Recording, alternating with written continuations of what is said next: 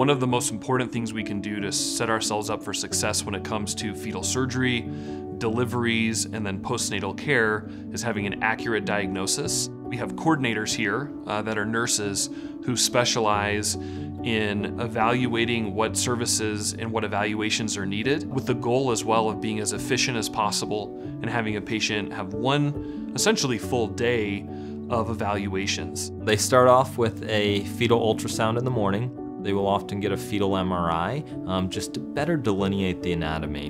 And then following that, many of them will also get an echo. Following all these imaging modalities, our group will get together and review the imaging, come up with the game plan. We then bring the families into the room and have a multidisciplinary counseling session. That's where we bring the specialists together that are interpreting these results and then counseling these patients on what the diagnosis is, if fetal surgery is an option, what those options look like, the risks, the benefits, things of that nature, and then ultimately what our care plan is moving forward.